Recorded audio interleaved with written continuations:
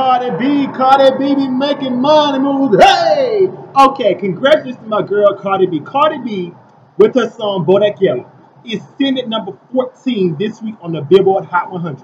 And she's killing the game with this Billboard, with this song on Billboard, BODAK Yellow. And I just got two questions I gotta ask. One is, do you believe BODAK Yellow is going to go number one? I personally believe BODAK Yellow is going to go number one. It's already sitting number 14. And also, do you think that Cardi B is trying to become the new queen of hip hop and rap? I'm just saying, sometimes it's not about entries.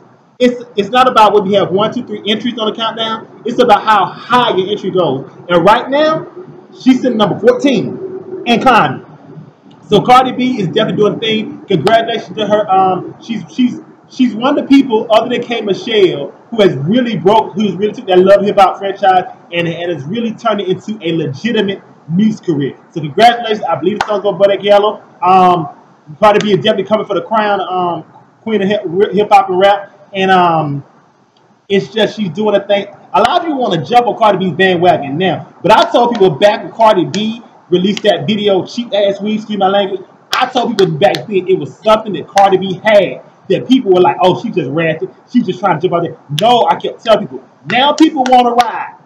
But you weren't checking back then. I was checking way back then, Cardi, for you when you had a cheap ass weed video. So Cardi B, congratulations. Hopefully the song will go number one.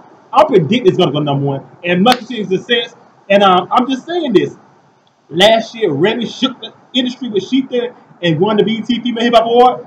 Cardi B, definitely contender this year. All right, congratulations, Cardi B Love, on BODAK Yellow, and it's riding to the top. And who knows, next week it could be number one. I don't know. License Guide coming this year. Bye, you guys.